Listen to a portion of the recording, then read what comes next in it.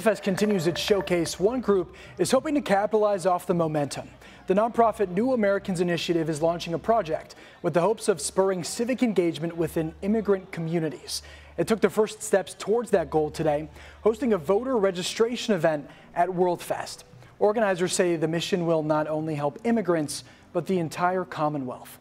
We want to get people involved in our government, people involved in their communities, and of course in a representative democracy that starts with your vote.